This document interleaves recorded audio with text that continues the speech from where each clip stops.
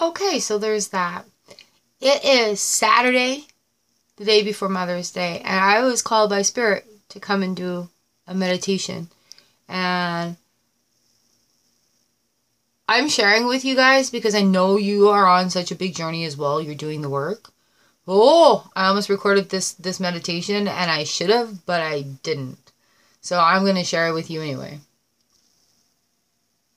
This is my notebook where I started doing sketches of my meditations. No artist, just rough sketches. This is the selenite wand I used with me.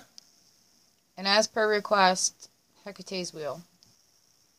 When I say as per request, the deities request that I check this out.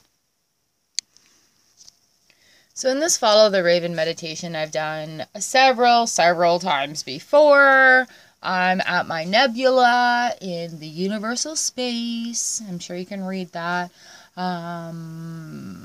In the observer position. So what the Raven showed me to observe is the layers of the energetic universe. I'm sharing it here first in case anybody else has had these sort of things. So I saw the golden pillars of entrance right here. We have the ethereal space, just like where we can access through daydreams. I saw the halls of the Akashic records going all the way down. Like, I can't draw it, but it was so deep. It went into, like, for infinity into each of these layers. It went infinity into the back part of the library, the halls, the universe, wherever this is, right? And there was lines of hallways on both sides. This one also had hallways on each side. This is the halls of records, different than the Akashic records. I don't know, higher up knowledge maybe. Those that have ascended can access it through meditation and dreams. Okay, but you have to have ascended and access this halls in order to get into this halls. And then beyond that, we have energy waves 3. This is a violet spectrum, like a violet purple, right? What does this say there? Growth. How do we get in there? I don't know what I wrote. Growth and something else. I don't know what that word is. It looks like mute, but it's not mute. Hold on. Okay, that actually says invite. So you need to be invited, spiritual guide, joined by something, spirit in that level to get into here. So whether it be invite through ascension or invite through passing, actually, this is quite possible where that can happen.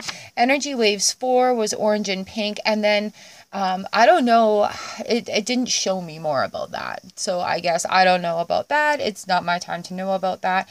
And then up above is a bigger space, less defined, but it absolutely was energy.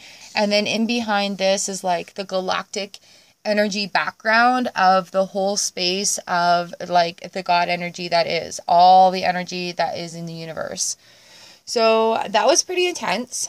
I actually had some really big crying breakthrough moments with breath work through this meditation. And I swear it's changed. But that just could be like the butterfly effect that's going on here in spirit land. But just wanted to share with you guys, it is a big shift that's happening. And as we do the work, things open up for us. So never be afraid of coming into your own power and happiness. And sometimes we just have to have that faith in the universe that it will be shown to us. So I just asked to see my way. I asked to see my vision. I asked to see, where do I go from here?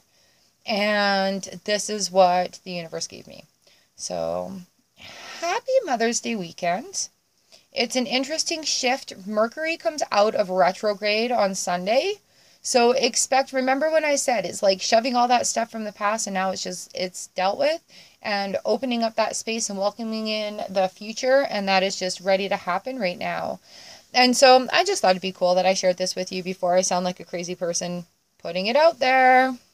So if you're experiencing anything like this as well, yeah, it's actually definitely a thing.